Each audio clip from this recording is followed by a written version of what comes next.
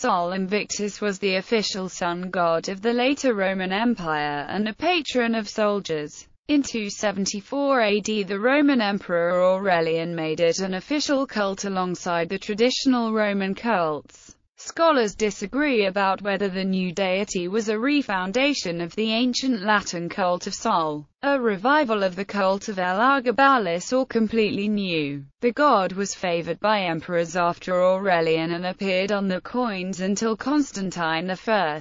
The last inscription referring to Sol Invictus dates to AD 387, and there were enough devotees in the 5th century that Augustine found it necessary to preach against them. The tradition, dating from the 12th century, that the near solstice date of the 25th of December for Christmas was selected because it was the date of the Roman festival of Dies Natalis Solis Invicta is now challenged by some scholars. Different explanations for the date similarity are considered to be academically thoroughly viable hypotheses by some. Both theories have supporters, with some claiming that the festival of Dies Natalis Solis Invicta was later syncretized with Christmas, and others saying that the Christian celebration may predate the festival of the Dies Natalis Solis Invicta. Invictus as epithet. Invictus was an epithet for several deities of classical Roman religion, including the supreme deity Jupiter, the war god Mars, Hercules, Apollo, and Silvanus. It had been in use from the 3rd century BC. The Roman cult to Sol is continuous from the earliest history of the city until the institution of Christianity as the exclusive state religion. Scholars have sometimes regarded the traditional Sol and Sol Invictus as two separate deities, but the rejection of this view by S.E. Hymans has found supporters.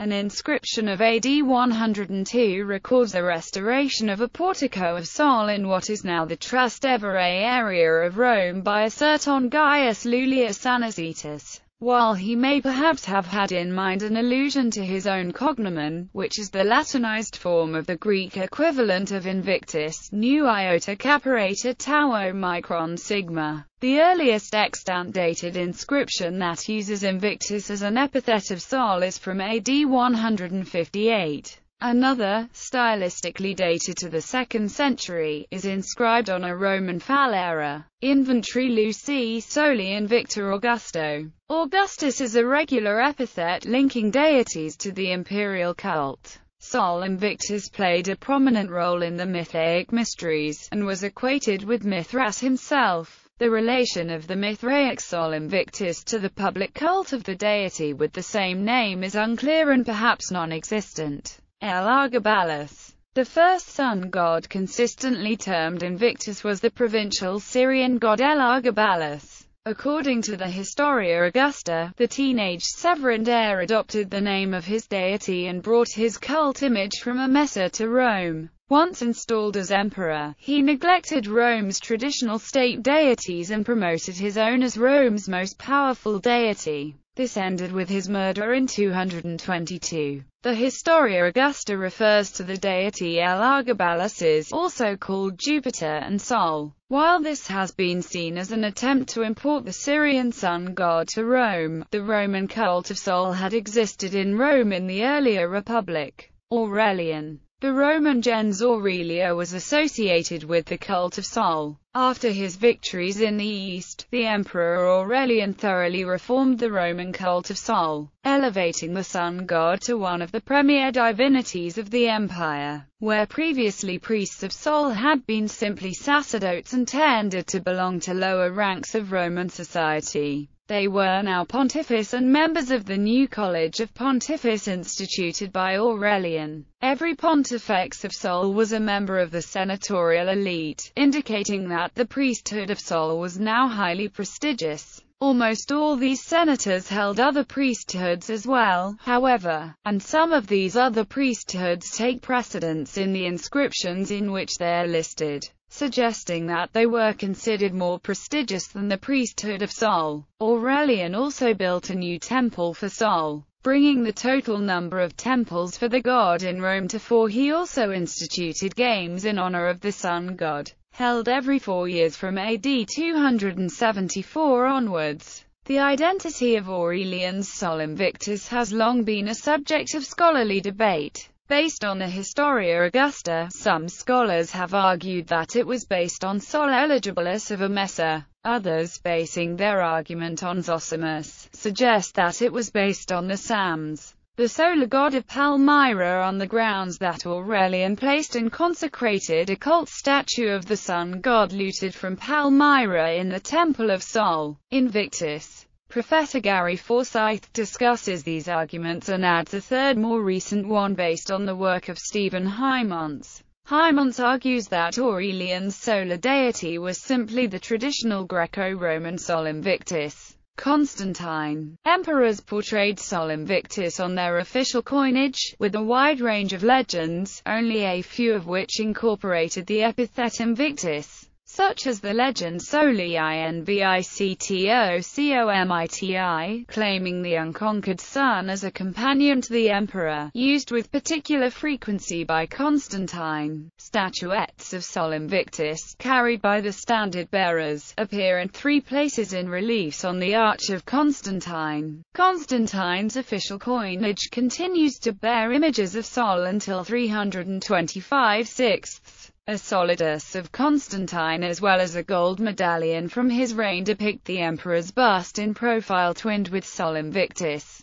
with the legend Invictus Constantinus. Constantine decreed Dies Solis, Day of the Sun, Sunday, as the Roman day of rest. On the venerable day of the sun let the magistrates and people residing in cities rest, and let all workshops be closed. In the country, however, persons engaged in agriculture may freely and lawfully continue their pursuits, because it often happens that another day is not suitable for grain sowing or vine planting, lest by neglecting the proper moment for such operations the bounty of heaven should be lost. Constantine's triumphal arch was carefully positioned to align with the colossal statue of Sol by the Colosseum, so that Sol formed the dominant backdrop when seen from the direction of the main approach towards the arch. Sol and the other Roman emperors. Behrens deals with coin evidence of imperial connection to the solar cult. Sol is depicted sporadically on imperial coins in the 1st and 2nd centuries AD, then more frequently from Septimius Severus onwards until AD 325/6. Sol Invictus appears on coin legends from AD 261, well before the reign of Aurelian. Connections between the imperial radiate crown and the cult of Sol are postulated. Augustus was posthumously depicted with radiate crown, as were living emperors from Nero to Constantine. Some modern scholarship interprets the imperial radiate crown as a divine, solar association rather than an overt symbol of Sol. Bergman calls it a pseudo-object designed to disguise the divine and solar connotations that would otherwise be politically controversial, but there is broad agreement that coin images showing the imperial radiate crown are stylistically distinct from those of the solar crown of rays. The imperial radiate crown is depicted as a real object rather than a symbolic light. Hymans argues that the imperial radiate crown represents the honorary wreath awarded to Augustus, perhaps posthumously, to commemorate his victory at the Battle of Actium. He points out that henceforth, living emperors were depicted with radiate crowns, but state Evi were not. To Hymans, this implies the radiate crown of living emperors is a link to Augustus. His successors automatically inherited the same offices and honors due to Octavian as savior of the Republic through his victory at Actium, piously attributed to Apollo Helios. Wreaths awarded to victors at the Action Games were radiate. Festival of Dies Natalis Solis Invicta. The Philocalian calendar of AD 354 gives a festival of Natalis Invicta on the 25th of December. There is limited evidence that this festival was celebrated before the mid-4th century. Sol Invictus and Christianity. The idea that Christians chose to celebrate the birth of Jesus on the 25th of December because this was the date of an already existing festival of the Sol Invictus was expressed in an annotation to a manuscript of a work by 12th century Syrian bishop Jacob bar Salabai. The scribe who added it wrote, "It was a custom of the pagans to celebrate on the 25th of December the birthday of the sun, at which they kindled lights in token of festivity. In these solemnities and revelries the Christians also took part. Accordingly, when the doctors of the Church perceived that the Christians had a leaning to this festival, they took counsel and resolved that the true nativity should be solemnized on that day." The idea became popular especially in the 18th and 19th centuries. In the 20th century, however, the view that Christmas was set by the date of Dies Natalis Solis Invicta has been challenged by some scholars. According to a discussion from the Church of England, for example, on this question there are two schools of thought. The older view is that these two dates represent Christian adaptation of the respective winter solstice dates in the West and East, which were already important pagan festivals. Those who hold this view cite the celebrations connected with Apollo, Mithras and Dionysius with their themes of birth and rebirth, and the coming of the deity to dwell with his followers. In Rome by 274 AD the winter solstice was a public holiday in honor of Sol Invictus, the unconquered sun. Although this view is still very common, it has been seriously challenged by what may be called the calculation theory. The calculation refers to an alternate derivation of the date of Christmas based on an old tradition according to which the date of Christmas was fixed at 9 months after the 25th of March, the date of the vernal equinox, on which the Annunciation was celebrated. The Jewish calendar date of 14 Nisan was believed to be that of creation, as well as of the Exodus and so of Passover, and Christians held that the new creation, both the death of Jesus and the beginning of his human life, occurred on the same date, which some put at the 25th of March in the Julian calendar. It was a traditional Jewish belief that great men lived a whole number of years, without fractions, so that Jesus was considered to have been conceived on the 25th of March, as he died on the 25th of March, which was calculated to have coincided with 14 Nisan. Sextus Julius Africanus gave the 25th of March as the day of creation and of the conception of Jesus. The Tractate de Solstitia Equinoctia Conceptionis Nativitatis Domini Nostra Iesu Christi ai Johannes Baptiste falsely attributed to John Chrysostom also argued that Jesus was conceived and crucified on the same day of the year and calculated this as the 25th of March. A passage of the commentary on the prophet Daniel by Hippolytus of Rome, written in about 204, has also been appealed to. This view was proposed by Louis Duchesne, and argued by Thomas J. Talley, David J. Rothenberg, Neil Alexander, and Hugh Y. Brew. The Oxford Companion to Christian Thought lists both theories for the origin of Christmas,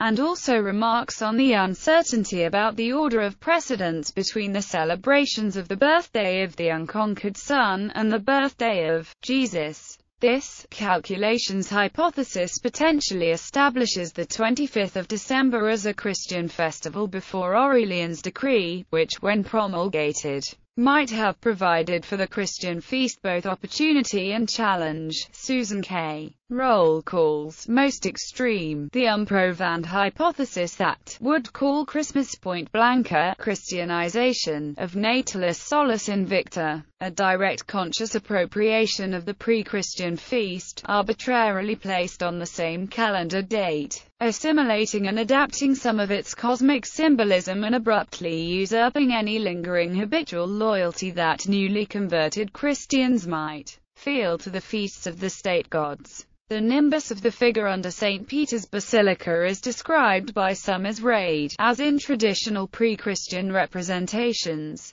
But another has said, only the cross-shaped nimbus makes the Christian significance apparent. Yet another has interpreted the figure as a representation of the sun with no explicit religious reference whatever, pagan or Christian. Jesus and the sun in ancient Christian writings among scholars who view the celebration of the birth of Jesus on the 25th of December in order to be close to the winter solstice, rather than that he was conceived and died on the 25th of March. Some reject the idea that this choice constituted a deliberate Christianization of a festival of the birthday of the unconquered sun. For example, Michael Allen Anderson writes, both the sun and Christ were said to be born anew on December 25th. But while the solar associations with the birth of Christ created powerful metaphors, the surviving evidence does not support such a direct association with the Roman solar festivals.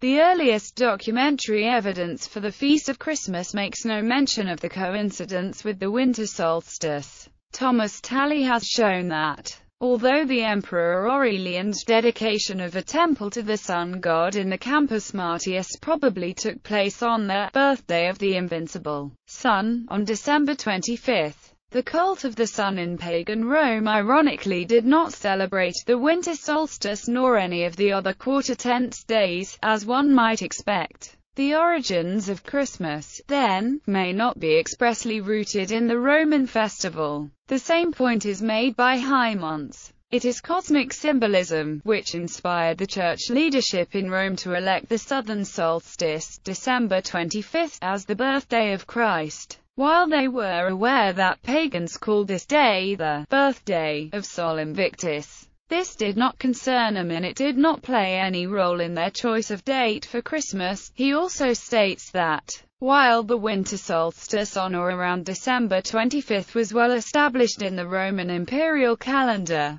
there is no evidence that a religious celebration of Sol on that day antedated the celebration of Christmas. A study of Augustine of Hippo remarks that his exhortation in a Christmas sermon, "Let us celebrate this day as a feast not for the sake of this sun, which is beheld by believers as much as by ourselves, but for the sake of him who created the sun," shows that he was aware of the coincidence of the celebration of Christmas and the birthday of the unconquered sun. Although this pagan festival was celebrated at only a few places and was originally a peculiarity of the Roman city calendar, it adds, he also believes, however, that there is a reliable tradition which gives the 25th of December as the actual date of the birth of our Lord. The comparison of Christ with the astronomical sun is common in ancient Christian writings. In the 5th century, Pope Leo I spoke in several sermons on the Feast of the Nativity of how the celebration of Christ's birth coincided with increase of the sun's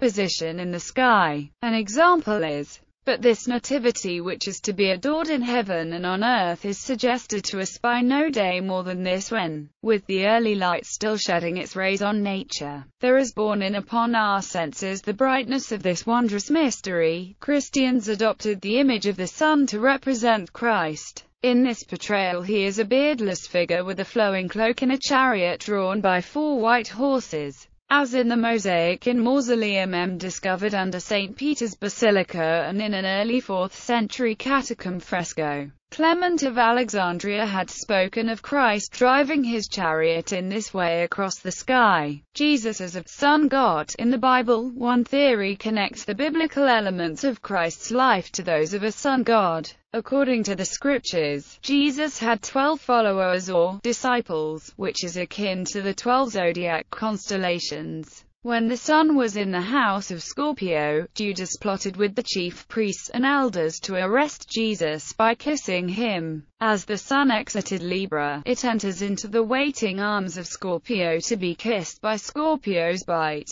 Many of the world's sacrifice godmen have their traditional birthday on December 25th. During this time, people back then believed that God's Son had died for 3 days and was born again on December 25th. After December 25th, the sun moves 1 degree, this time north, foreshadowing longer days. The 3 days following December 21st remain the darkest days of the year, where Jesus dies and remains unseen for 3 days. The Son of Man in the Gospels can be linked to the constellation Orion, which represents Jesus' spirit. Revelation's description of the Son of Man fits the pattern of stars in the constellation Orion. The 3 stars at his waist were seen as the 3 wise men who announced the birth of Jesus. At the beginning of the 1st century, the sun on the vernal equinox passed from Aries to Pisces. That harmonizes with the mentioned lamb and fish in the Gospels. The man carrying a pitcher of water is Aquarius, the water-bearer, who is always seen as a man pouring out a pitcher of water. He represents the age after Pisces, and when the sun leaves the age of Pisces, it will go into the house of Aquarius. In the Old Testament, when Moses came down with the 10 Commandments tablet, he was very upset to see his people worshipping a golden bull calf. The bull was the symbolic figure for the earlier religion of Mithraism, which flourished in the age of Taurus.